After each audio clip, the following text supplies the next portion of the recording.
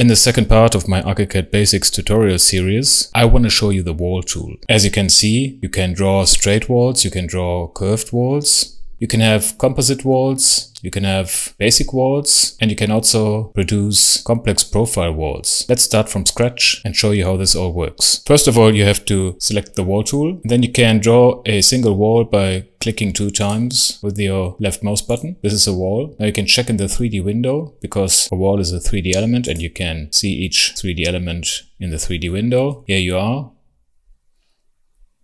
I'm navigating, pressing the scroll wheel and the shift key so I can rotate my camera around. When I release the shift key, pressing the scroll wheel allows me to pan my camera around. I can also use the scroll wheel for zooming in and out. To get an overview, you want to check the fit in window command. This makes all your 3D elements fit into your 3D window. Now let's select this wall and press Ctrl T to bring up the settings panel. Let's deal with the geometry and positioning part of the settings. And here we have 2 crucial values, the thickness of the wall and the height of the wall. Let's first talk about the thickness. As you can see, this wall is 500 millimeters thick, and I can change the thickness to, let's say, 200 millimeters. So of course this makes the wall thinner, and with Ctrl Z I can undo this. Then I can change the height, and just so you know, this is only possible as long as the wall is not constrained to the story above, which it may well be. So if it was constrained to the story above, you couldn't change the wall height. At the end of the video, I'm going to show you what I'm talking about when talking about stories. Just for the moment, check not linked.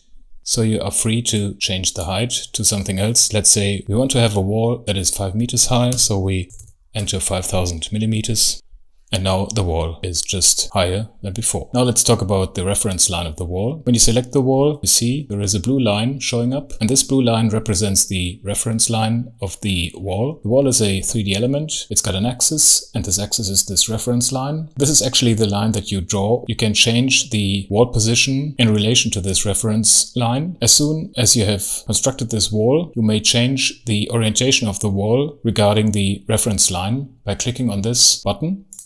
And you see the wall changes its orientation, the reference line staying at the same location, but the wall jumping from one side to the other. Let's repeat this in the floor plan window. Again, when you select the wall, you see the blue line. Again, when you click on this button, you can see how the wall changes its orientation. There is another option, and you can check the options that you have pressing on this small menu. You see outside face, inside face. This is just what we did some seconds ago. So you can also click, for example, on outside face, and you see the same happening as before. But you can also check the center position. So you have a reference line like a middle axis of the wall. This is something that you have to keep in mind. While drawing, you draw the reference line, and the wall takes its position on one side or the other or in the middle. As with the geometry methods, which we're going to talk about in just a moment, you can always change the wall position regarding the reference line while drawing. So when I draw a wall, I can start, and when I see the wall is on the wrong side of the reference line, I can just switch it by pressing this button, and now it's on the other side. Let's talk about the geometry methods. As with the line tool, you have some options for the geometry of the walls that you draw. At the moment, we have the single wall option checked. You can also click on this button and use a chained wall. So similar to the chained line geometry method, you can produce a sequence of walls like so.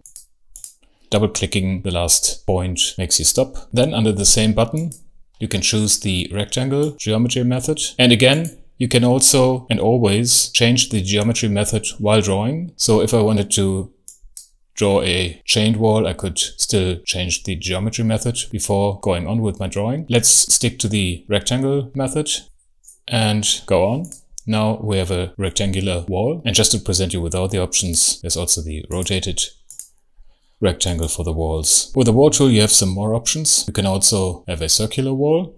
Let's choose this method. And as you can see, the first point is the center of a circle.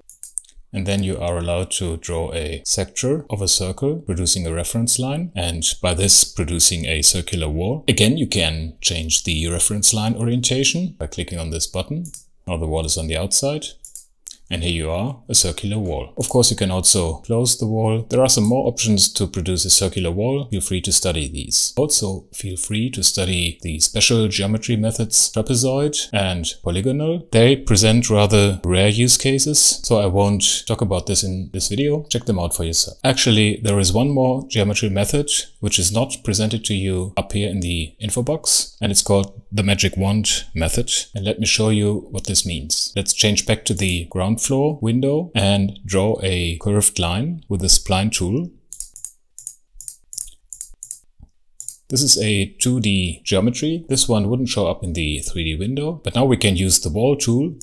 Just to be sure, we check the single wall or one of the standard geometry methods again. And now we press the spacebar and move our cursor over the spline, and you see a preview. And when you click on this, you have a curved wall. In the 3D window, you can see how this looks. This geometry method, called the magic wand, has some settings. You find them under the design menu, magic wand settings. I'll talk about the magic wand in depth in another video, especially when talking about meshes for terrain models. For this video, we will leave it and proceed with the wall tool. Now let me talk about another thing, the connections of walls. Let me draw a wall like this and another one like this one. And now let's say we want to connect these walls. There is a command for this in the edit menu, but for the sake of you understanding what connecting walls means, let me do this by hand. As you can see, we have the reference lines on the inside. And now I can take this wall by grabbing this endpoint and move it over to this one.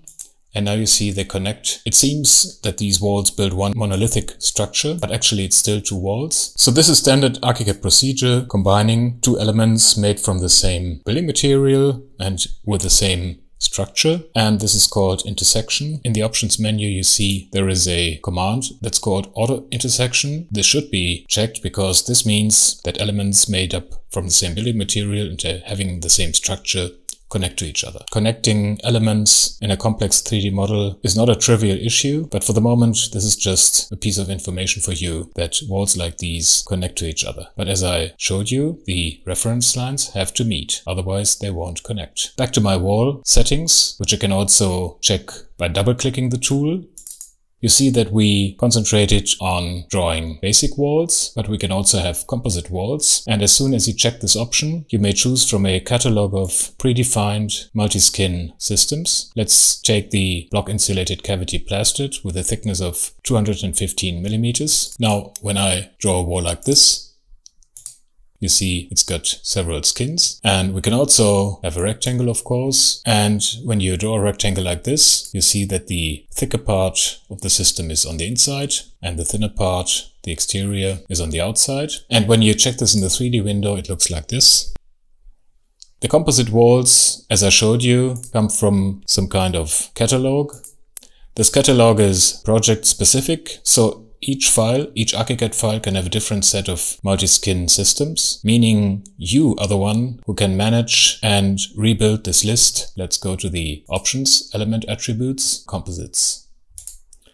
Now this composite management window presents you with one of your composite systems, the concrete floor insulated with parquet. And when you click on this menu, you see all the multi-skin systems that this template file of ARCHICAD contains or offers you. And you can always check, for example, the wall systems, for example, the one we used in our small little model. And now you see the structure of this system and you can change it. You can see you have skins, you can insert skins, you can remove skins. You can also assign different pens. You can decide whether it's core, finish or other, and you can define the thickness of each skin. We won't deal with this at the moment.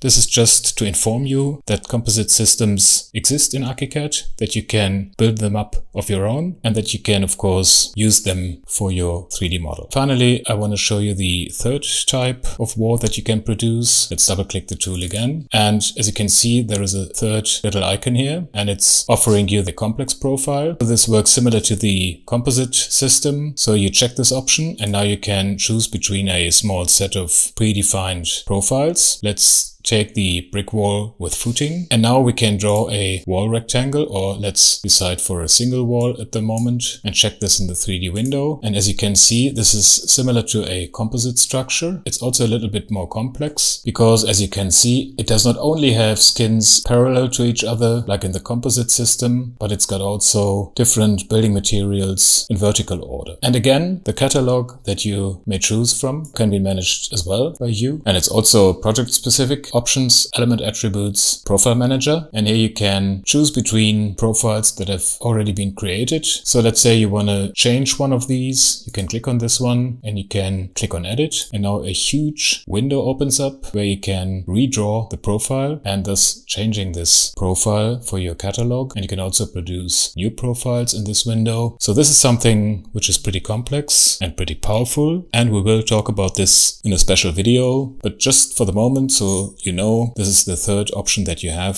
for a wall. In the beginning of this video, I told you the wall height can be changed when the upper edge of the wall is not constrained to the story above. Stories are defined in the design menu, story settings. And here you can see there's a very simple structure in this file containing 3 stories: ground floor, first floor, second floor. There is a story height attached to each story and the corresponding elevation for each succeeding story. So when I change the story height of the ground floor to, let's say, 4,000, you'll see that the elevation of the first floor will be 4,000 and the story height of the first floor stays 3,000. The next one will be 7,000. So this is something that you can implement on your own. You can delete stories, you can insert them. So let's finish this with pressing OK. Now again, let's draw a wall, a basic wall, and let's draw it like 2 meters 80 in height, not linked to the story above, and a thickness of 23 centimeters. Okay. Now we have this wall. And now let's check how this wall looks in an elevation. For this, we have the elevation tool. The elevation tool lets you draw a line.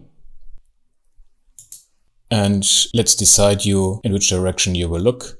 Now that you have produced this elevation marker, you can right-click it and open the elevation with the command open with current view settings. Now you see the wall, and you see the wall in the context of the story structure. You remember we set the ground floor height to 4,000. So this is what you can see here. And now we can link the upper edge of the wall to the story level above by clicking on first story. And set this offset to 0, meaning the upper edge of the wall is exactly on the same height as the base level of story 1. And now you can see that the wall is higher and is also exactly on the height of the first story. Now when I change my story settings, let's say we reduce this to 3,500 millimeters, you'll see that the story level moves down and that my wall, because of the constraint of the upper edge, is also less in height. The bottom edge is also constrained. As you can see, it's called home story. And as we drew this wall in the ground floor window, we automatically attached this wall to the ground floor. So this is why it says home story, ground floor. With this small excursion into the realm of stories and story element constraints, I'll finish this second part of my ARCHICAD Basics video tutorial series, and I'll see you in the next video.